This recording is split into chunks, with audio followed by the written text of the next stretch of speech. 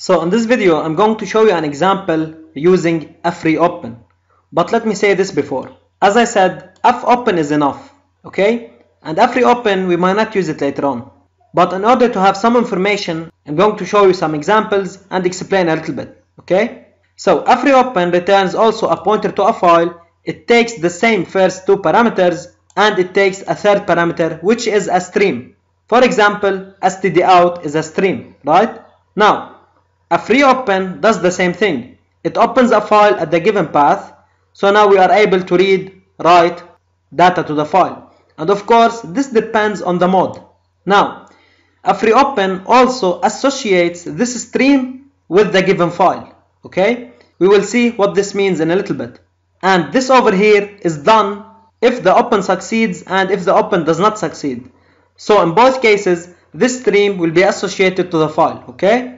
Also, a freopen returns a pointer to the file if the open succeeds and returns null if the open does not succeed. Now, let me say this. A freopen also does more things, but I don't care about them now because we didn't learn them yet, okay? So let's have a look. I have a pointer to a file, okay? And I'm setting it equal to, and I'm calling a freopen.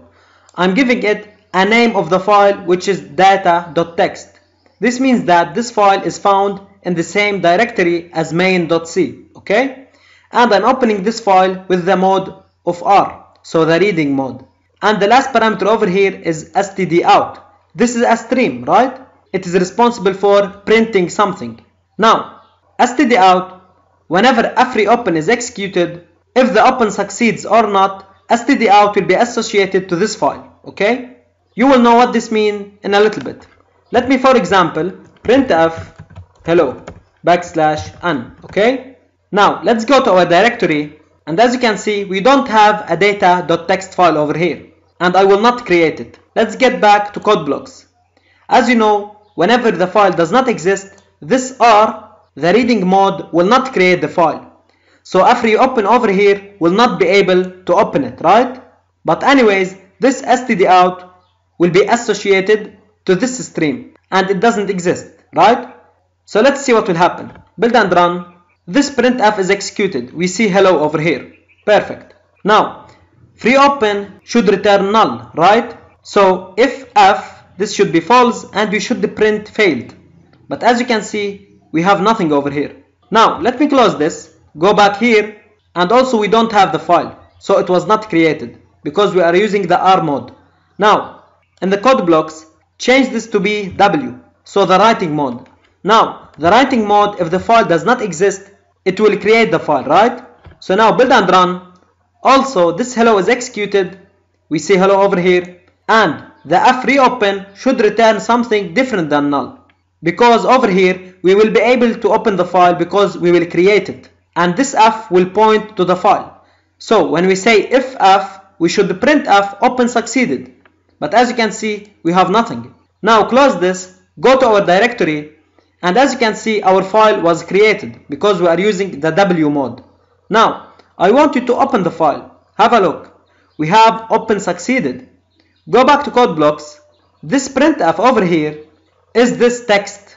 So the printf was written inside this file. Now, I hope you see this. stdout is associated to the file, right?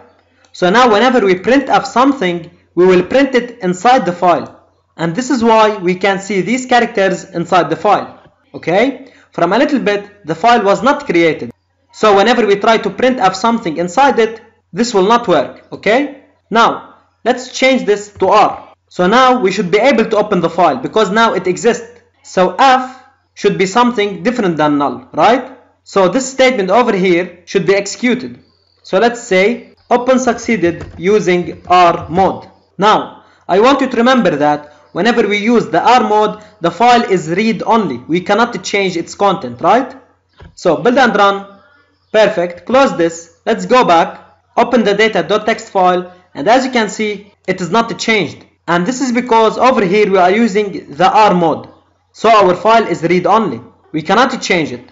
So whenever we printf this, we will not be able to update the file with these characters over here, okay? So to make sure that f is different than null and you are able to open the file, I'm going to print something. So printf %d. So I want to print a condition, and this condition is f is different than null. Okay? Now, you already know that whenever this printf is executed, it will be printed inside the file. And we will not see that change because we are using the R mode.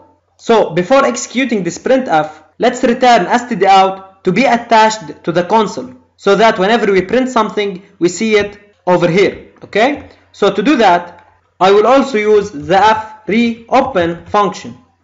And over here, I will give it a special string. It is con. This is short for console. So now we want to associate stdout with the console, right? And we want to be able to write something on the console, to print something. So the mode in this case will be W. Okay? So at this point, stdout will point to the file, and then at this point, stdout will point to the console.